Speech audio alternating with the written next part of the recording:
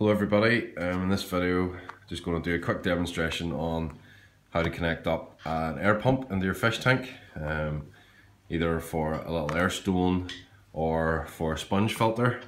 So just going to quickly talk through that. I have a APS, this is an APS 100 air pump which does tanks for 50 to 100 litres. It has one outlet. You can get ones with dual outlets, so you could have one pump doing two lines into two different tanks, but this only has one for a new tank I've got. Other bits you probably are good to have is this little stopper valve. So basically when it's connected up, if the pump stopped working for any reason, it stops water being drawn back up into the pump through the tubing. Then yep, you've obviously your tubing, and get some scissors to just cut that to the length that you need. It's good to have an airflow valve which controls, just by twisting this, how much air is pumped into your tank at different rates depending on how much oxygen you want in there, or what fish you have. Sometimes it's better to have the water a bit calmer and less oxygen and bubbles going into your tank. If you want a sponge filter, this is just a simple sponge filter, and it's base and little top section which goes into here. Basically these are good particularly in tanks for fish fry.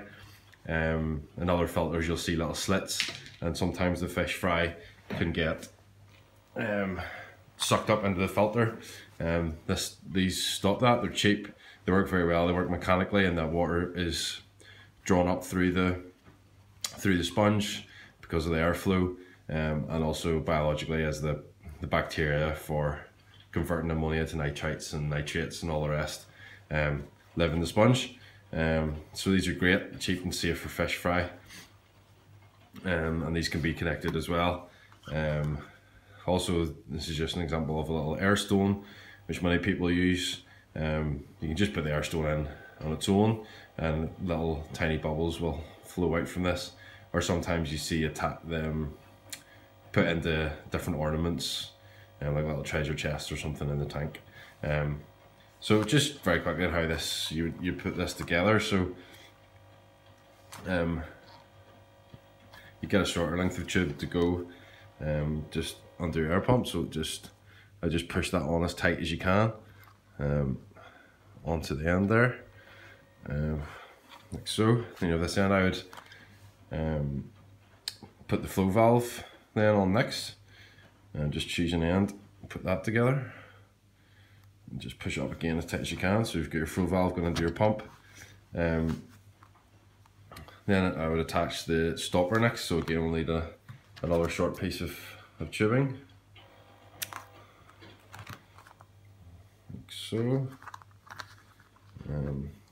So from the other side of the flow valve into, so again if you look at this, you'll want this end going to the pump, so that if water comes in here, it forces the stopper back and stops any water going on into your pump. So again, I just push that onto the end.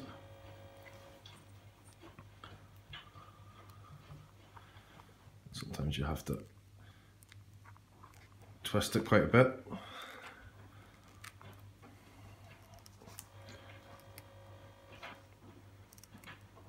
It should do. You can keep working, keep it tighter, and then obviously the longer part will go here on the end, and then into the bottom of your tank.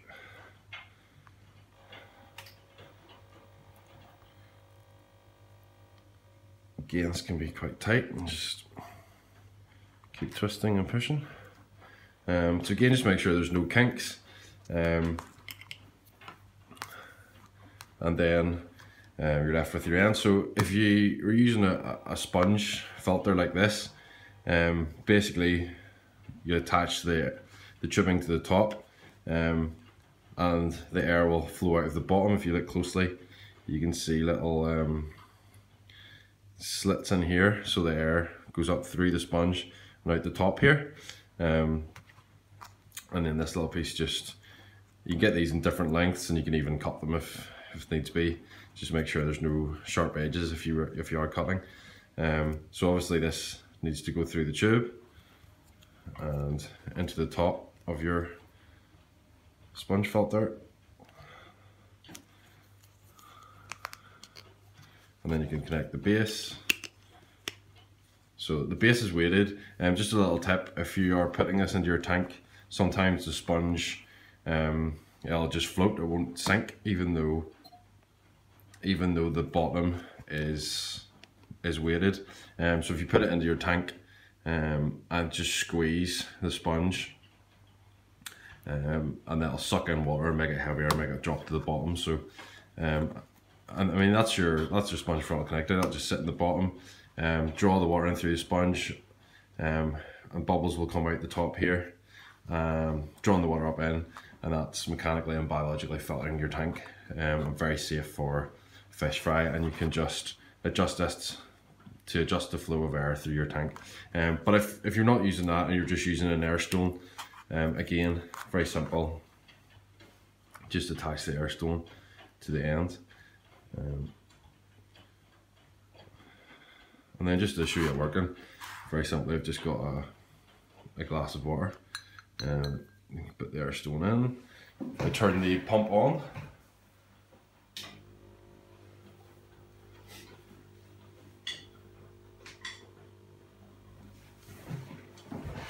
So that's it on at the mains. Doesn't look like any air is getting out, so again we'll just turn the flow valve, and you can see that there's air coming out of the air stone now. And again, if you just adjust that even further, you see obviously the more air, the more bubbles. But that's maybe a bit strong for most of your tanks, so I'll just turn that down. So you've got a gentle flow of oxygen coming into your tank. So yeah, I'd definitely recommend the flow valve. That's a simple setup, and hope that makes things clear, and all the best with your fish keeping hobby. Thank you.